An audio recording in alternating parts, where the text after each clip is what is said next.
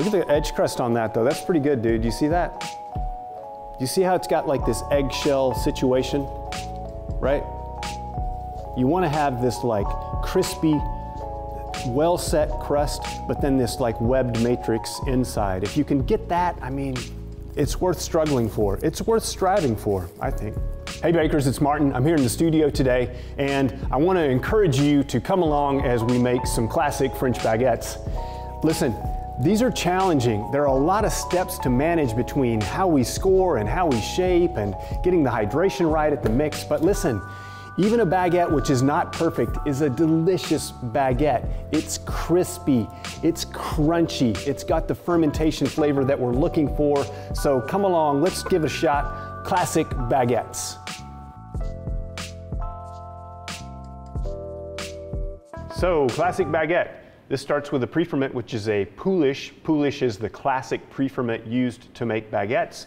It's a small quantity of yeast mixed with equal parts flour and water.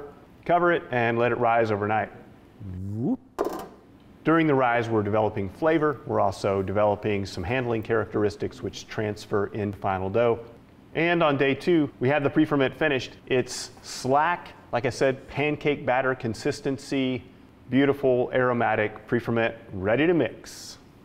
So, poolish into the bowl. I add the water, the salt, and the yeast, and last, the flour. With a baguette, we actually don't want too much strength. We actually want a little bit less strength than something like bread flour. So, all-purpose flour, perfect for baguettes. One of the challenges of baguettes is making sure that you have a consistency which is soft. Here, I'm just checking the dough to make sure I have the consistency that I want, and if it feels a little bit firm, I'll add a little water, a tablespoon at a time, until I have a supple consistency. And I'll continue this sort of folding, pressing process, looking for that supple, sticky consistency, and then I'll give it just a couple of folds in the bowl.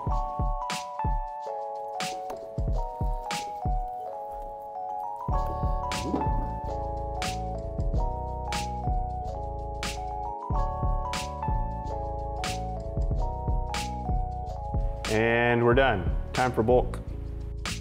All right, the reveal. So after the first rise, we're going to get this dough out of the bowl and ready for the divide.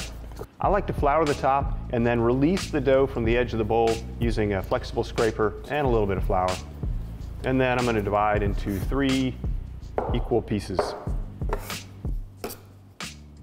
And for a pre-shape, I'm going to use a tube. So I bring the sides in, and then I just roll it down, pressing with just the pressure required to seal the dough towards myself, and that's pretty much it. Sometimes I'll seal the ends like that. You don't have to. So let's do it again. Right side in, left side in, pat to seal, and then just fold it down. So the purpose of this pre-shape is to give you an even form when you go to the final shape.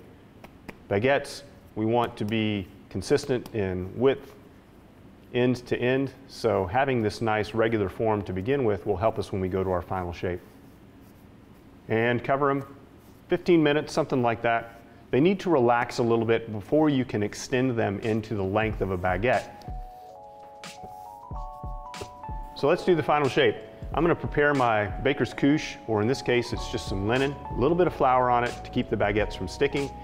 So, final shape. Gently pat to remove any large bubbles. We're going to do a letter fold. So towards yourself 2/3 of the way, turn it around, pat to seal, and then fold to the middle. That's our letter. And here I'm looking to make sure that it's relatively even from end to end. So I've done my letter fold, and now using the heel of my palm, I just gently press to seal, and then back and forth. And in the back and forth process, I want some travel to that baguette. I'm actually rolling it back and forth. That helps to smooth and even. I roll it back and forth until I'm at the diameter that I want of the final shaped piece of dough. Once I have that diameter, I come in with both hands and gently roll back and forth, moving toward the ends. So I'm placing these baguettes seam side up on the couche. I want to know where that seam is because I'm going to cut or score the opposite side before they go into the oven. So I keep track of that seam. and we'll set them to proof. Baguettes, you want to load into the oven a little bit on the young side. What I'm looking for here when I do this little finger test is to see that after I press the dough, it slowly refills the space. It sort of bounces back. And these look like they're ready to load. The final proof with baguettes is not terribly long, 45 to 60 minutes on average. I'm using my transfer peel to make sure that they're straight and that the tips are nice and pointy, and I'll score them. The main thing to consider with scoring is that you give the loaf a place where it will expand. You're sort of telling the loaf where to open. That's the most important aspect of scoring. And scoring is one of those times when the dough can sort of smell your fear. So be confident, go quickly, and keep practicing. So loading the baguettes, and you'll see that I add steam. Steam is critical. Steam is critical for the crust, for the cuts to open, for proper expansion and coloring in the oven. Do we already do this trick where I play like air guitar, like Angus?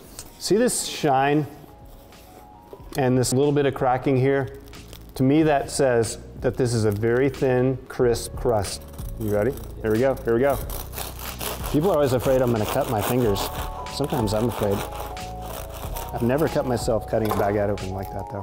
What? I'm happy about that. It's, Tucker, you know me.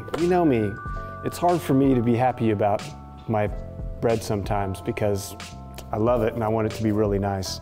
But I'm happy about that. I'm very happy about that. So, listen friends, give these baguettes a shot. Your first one is not gonna be perfect. Your last one may not be perfect, but the ones in between will be crunchy and crispy and delicious. So start your journey now. If you haven't tried it yet, try making some baguettes and check out the other content on our channel as well. Like and subscribe, come along. We've got lots of great stuff coming down the pike. So this is Martin and Tucker from the studio with our classic baguettes.